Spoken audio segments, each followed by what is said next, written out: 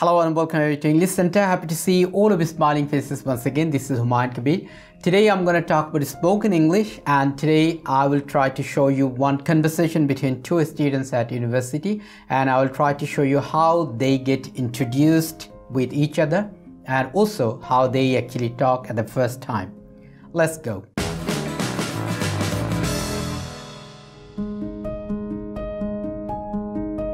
Well, first of all, let me acknowledge that I have taken this conversation from a website, and I will give you the link in the description that if you want to visit that website, you can. But in this conversation, I have changed slightly with the names and also place. Other than this, everything is exactly the same one what I have actually taken. Let's go. Two students are talking at university. Nadia: hello, my name is Nadia. Welcome to our university. Alif: hi, I'm Alif. Nadia: nice to meet you. Alif: nice to meet you too. So now look at this, how they greet each other actually. Nadia says, hello, my name is Nadia. So here, hello, this is a very formal one. And Alif is saying hi. So hello is the most formal one, and hi is a little bit casual, a little bit informal one, but it's okay, okay. Then nice to meet you, this is also formal one, nice to meet you. And Alif says, nice to meet you too. Then, where are you from, Alif? I'm from Bangladesh. How about you? Look at this, very good English. How about you? How about you means the previous question. So here, Nadia is asking, where are you from, Alif? Alif is saying, I'm from Bangladesh. Means, how about you means, how about means like how, where are you from too?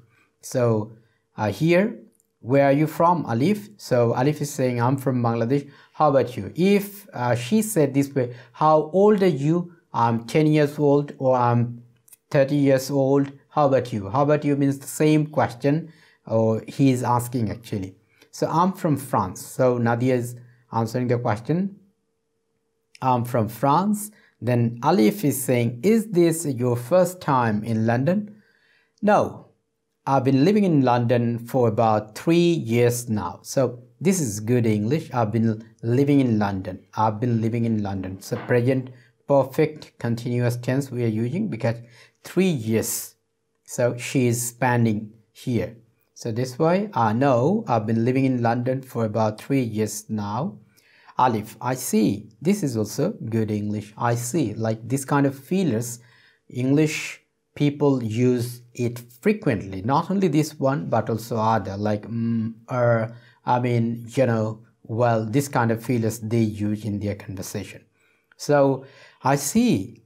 Have you been studying here for all that time? All the time means all the 3 years. Okay. He is not repeating the same word like all these 3 years. Not like that. He is saying that all that time. It means the same thing. Okay, Nadia is saying, yes, this is my 3rd year here. I've got 1 more year to go. Good English here. I've got, they use this word actually, this particular word frequently. They say got. Got in many places you'll find they use this word, got. So I've got 1 more year to go. To go means just I have 1 year. To go means futurity, it means. Okay, this is also very good English. In examination time also, like invigilators say, 5 minutes to go. 5 minutes, you have just 5 minutes. It means 5 minutes to go.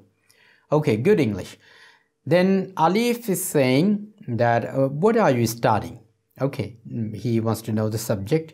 I'm studying English literature. Okay, I want to be a linguist. Linguist means like who is expert in grammar actually. Okay, and applied linguistics. It means how the language works. Then how about you? Same question. How about you? Here Alif asks the question. How about you? Means the same question. That she will repeat, and she said that I'm from France. And here how about you means, and this time she wants to know that she is saying about how she is studying and what actually she wants to be.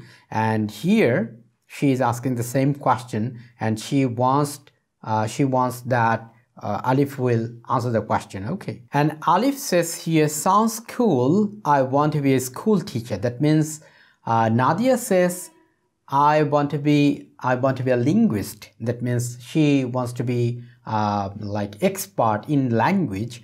And now Alif is saying, sounds cool. This is also very good English. Okay, sounds cool, sounds great. It means like it sounds great. It means the previous one, what actually she said. She said that I want to be a linguist. So Alif is saying, sounds cool, sounds great. It is actually very good English. Okay. Then I want to be a school teacher. So he is answering the previous question that how about you? How about you? That he's saying, he is answering the question that I want to be a school teacher. That's great. This one also. That's great. That they frequently appreciate. Okay. If you say something, then they will take the question. If you ask any question, they will receive the question. Well, you wanted to say this way. Well, like you know, this kind of thing actually they use in their language frequently. So if we want to be native like, then we have to use this kind of phrases in our language much. Okay, so here sounds cool, and this time Nadia is saying that's great. Okay, then Alif is saying, I've always wanted to study abroad, so I came to London. Okay. So I came to London, good one. You could say I have come to London, but usually people do not use present perfect. In American English, they do not use it at all.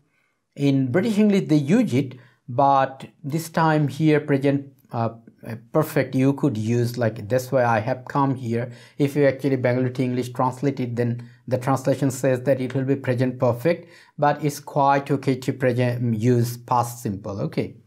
Then nice. Once again, look at this, that appreciation. Nice. Yeah, I love it here. This is very good English. I love it here. Love it. Okay. Love it means like it here. Okay. Yeah, I love it here. I'm actually planning to live here even after I graduate. Even after I graduate.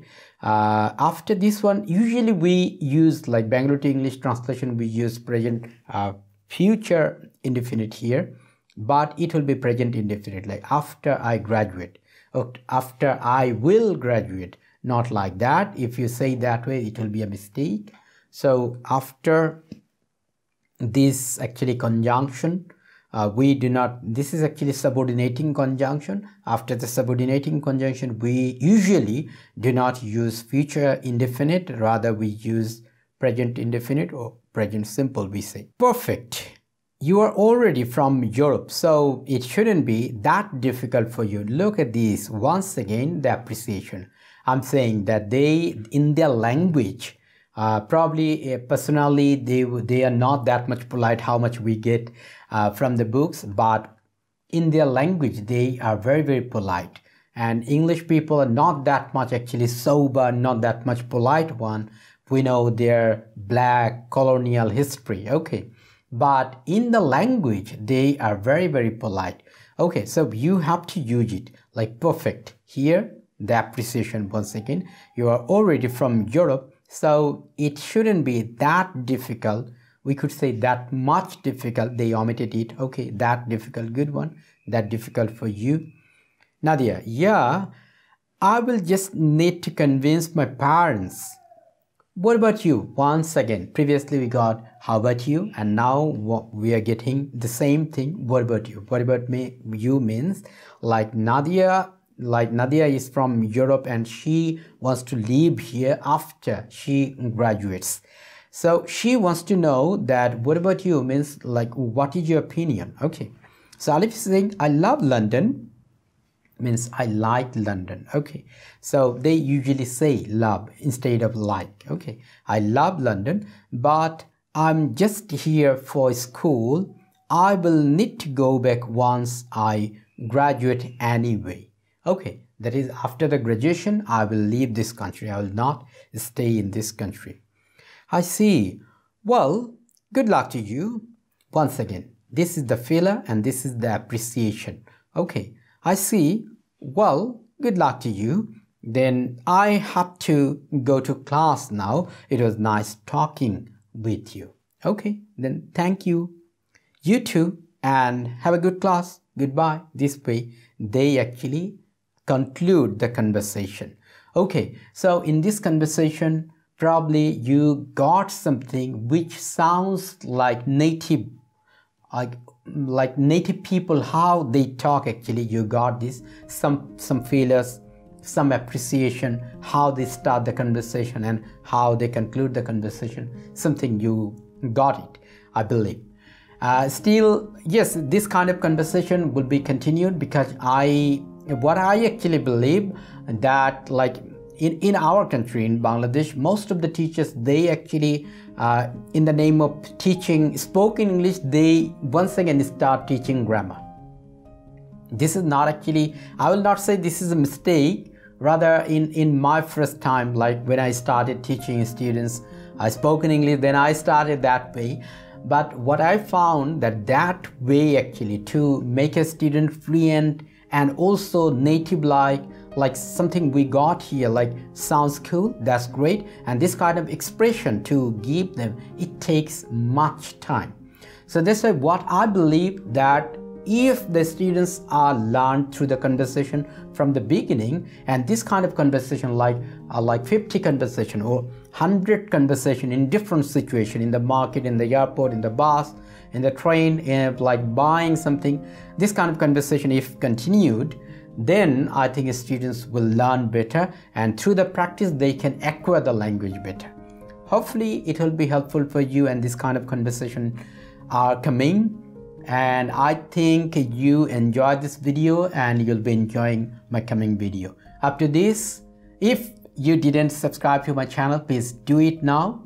Other than this, one thing I would like to say, that is, love your country and do something for the humanity. Thank you for watching this video.